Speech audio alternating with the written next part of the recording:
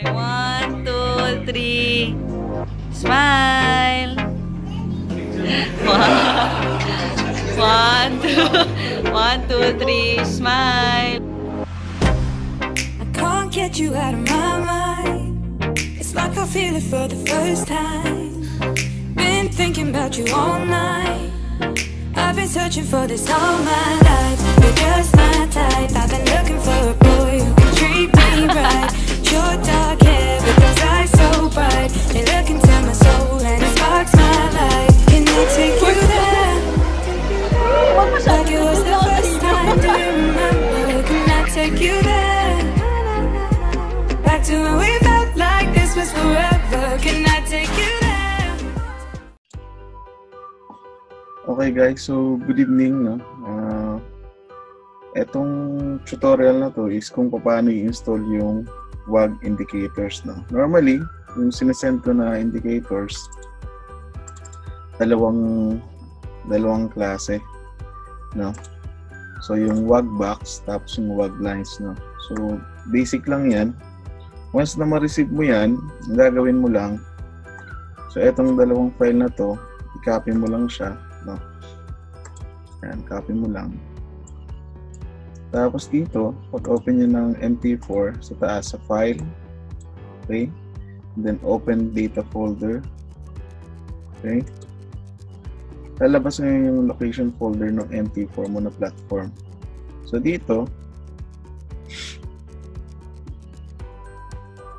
merong MQL4 na folder, click mo lang yun, tapos indicators, no?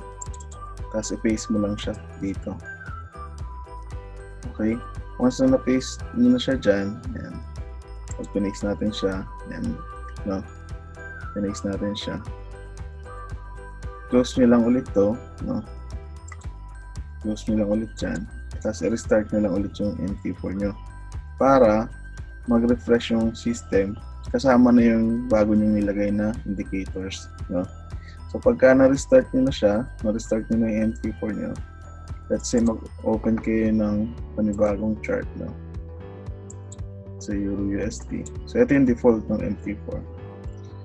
Ngayon, set up nyo yung chart as per sa gusto nyo. Kung gusto nyo theme, set up nyo yung kulay dito. Ganyan. Let's say, palitan natin ng kulay, no? Yung mga proba. So, unang bar up, green, bar down, red. Yan. Yan.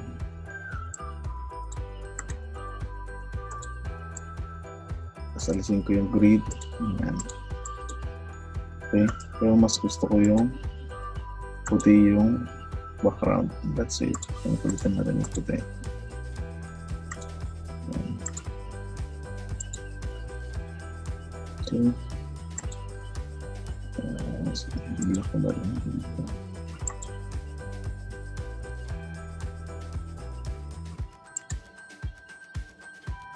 Candle, green. Candle. So sinaset up ko lang, no, para lang makita nyo. Yan.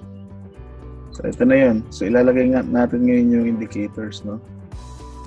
Insert indicators. Tapos sa custom, yan.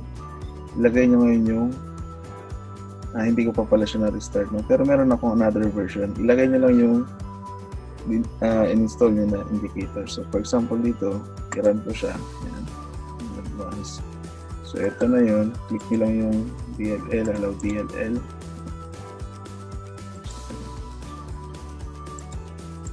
Tapos dito sa input, wala na kayong babaguhin dyan. DLL lang. I-check nyo lang yan. Then okay na. So lalabas na yung once nalagay niyo yung box, yung WAG box niya itong green, tapos yung WAG lines niyo, yan yung horizontal lines, no? Automatic na siya. Nagpo-plot ng support and resistance depende sa market structure. Every day nagbabago yan, every hour nag-a-adjust siya, no? Every day, every week, every month, no? Nag-a-adjust yan.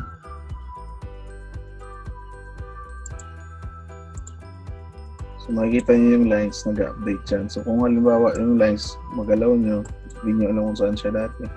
i-refresh nyo lang yung time, then babalik siya sa original position niya. So, ang kagandahan nito dito sa indicators na to, itong automatic na support resistance, is nandito na yung scoring. No? Kung ano yung natatanggap nyo na scoring dun sa Telegram, eto rin yun.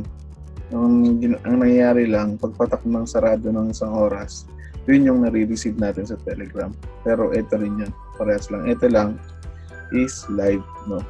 So, pagka nagbago ng scoring, let's say 1:30, ma-update ka po sa Telegram sa alas 2. No? Pero dito sa chart, makikita mo na agad na nagbago yung scoring. Pero normally, hindi naman siya ganun agad-agad nagbabago, especially kung yung sentiment is long term. No? Hindi naman agad nagbabago yung scoring unless kung merong mga major news na magbabago sa trend.